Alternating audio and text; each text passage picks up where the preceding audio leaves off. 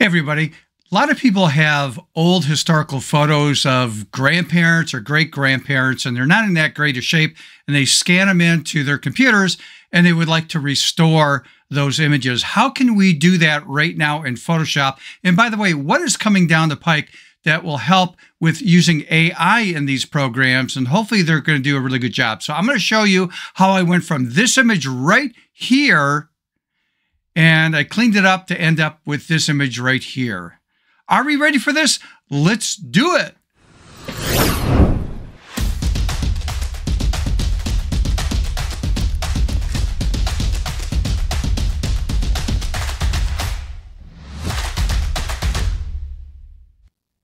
Hey everybody, welcome back to my channel. If you're new to the channel, this is dedicated to photography and as a photo artist, pushing ourselves to think creatively out of the box. Okay, this came across my desk a few weeks ago, and I had to find an old image. I think I got this from Adobe years ago. Don't hold me to that. But the trend that's happening lately is with a lot of photographers and just people at home that want to restore some of their old historical photos or finding of their grandparents, maybe great-grandparents, and they're not in the greatest shape, and they're scanning them into Photoshop or their computer, and then they want to use Photoshop to clean it up and jazz it up, and what can we do with that? So we're going to use this image right here, and I'm going to work on it in a couple different ways for you to show you some options that you have. As long as you get the results you want, it's fine. But one method might be faster than others. So let's dive in here and take a look at this. So with this image here, there's a lot of dust and scratches here that we need to remove and try to enhance this image. So what I'm going to do before I get started, because I'm going to do this a couple different ways, image drop-down menu, I'm just going to choose to duplicate this. And I'll just leave the generic name because this is, again, just for demo purposes only.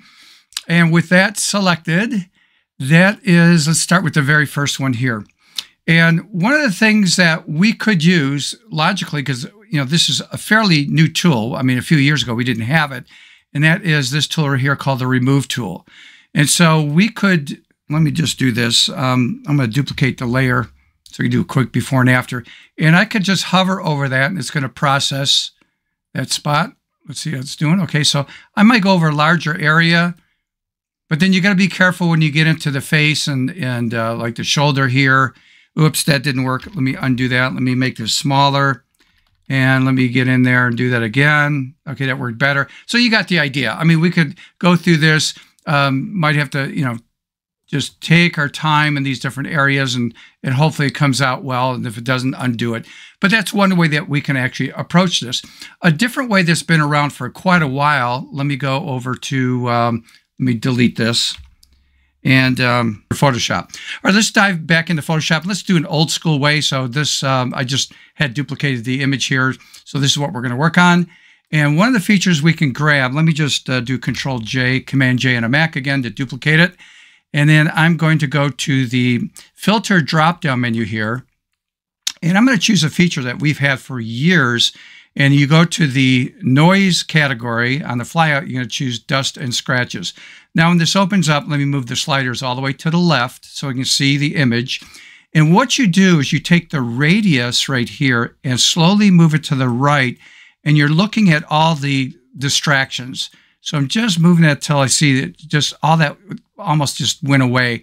And then threshold, let me move this way to the right so you can see it's bringing back a lot of the, say, detail in there. So it's sort of a judgment call on how you slide this back and forth. So if I pull it to the left, you can see what's happening more to the right.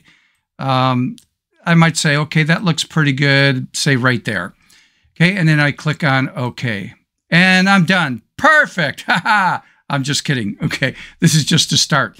Now that I have that done, what I want to do is open up our history panel. So I'm going to go over here to open up history. You can also go to your Windows drop-down menu and find history there.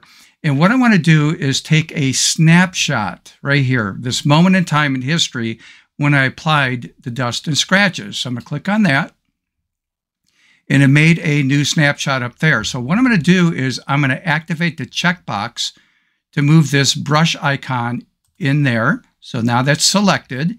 And I'm going to go back in time. So I'm going to go back here to the layer copy. So this is what we started with. So just as a reminder, I'm back to the original, but I'm going to use what's called a history brush, not the art history brush, but the history brush, and it's going to paint back this information.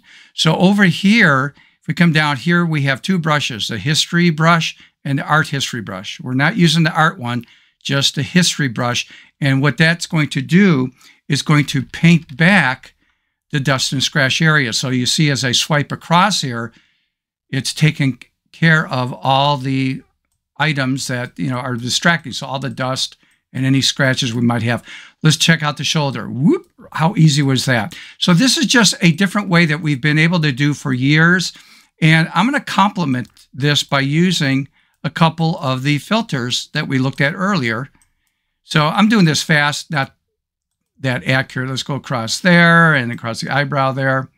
And it looks pretty good. Okay, now that I have that done, let me close out of the history panel right there. Let's do it the third way, which is, in my opinion, the better way. And unbelievable, this beta version did not work well at all. Just a week or two, there was an update, and now you got to check this out.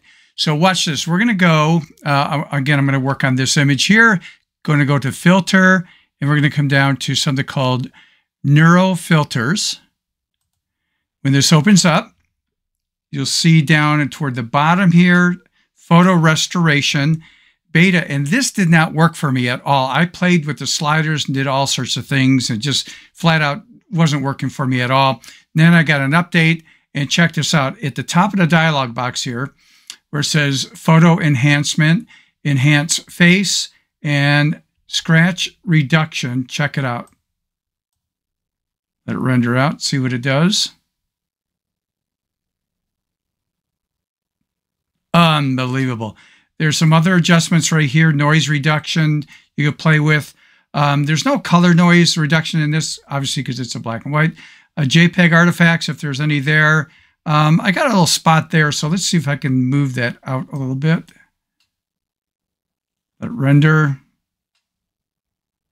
Well, if not, I could just, you know, I could fix that up at all, but not a bad thing. And it's going to go to a new layer right here. So I'm going to click on OK to accept that. And there you go. Before, after, before, after. Now we take care of that little speckle there. That's easy, you know, with the remove tool and that. But how about that? I mean, I love this. I'm glad they're doing this for this reason. Competition is coming on big time. And what I'm going to do is I'm going to share with you a quick little video I recorded on a plugin that I use a lot with Photoshop. You've seen me use in the past, and it's by Skyloom software, and it's called Luminar Neo, and they're adding some new features this fall. When, I don't know, but when it comes out this fall, I'll do a quick video regarding, you know, this image right here. But it does restoration and adds color to your image if you want. You can always convert back to black and white. So let's take a look at Luminar Neo and what they're going to offer us this fall. So you can see right here in Luminar Neo, you just click and drag your image into the restoration dialog box, hit restore, and that's what it does. Here's a couple more images. I hope this stuff works the way they're showing it. I think it's a great feature. Okay, people, hopefully you've learned something. If you could do me a favor, and that is, please like the video, subscribe to you if not subscribed, hit that notification bell. Next time I upload a video, you'll get notified that. And consider supporting the channel by going to buymeacoffee.com/Stephen Photo Artist. The links will be in the show note. I really appreciate it.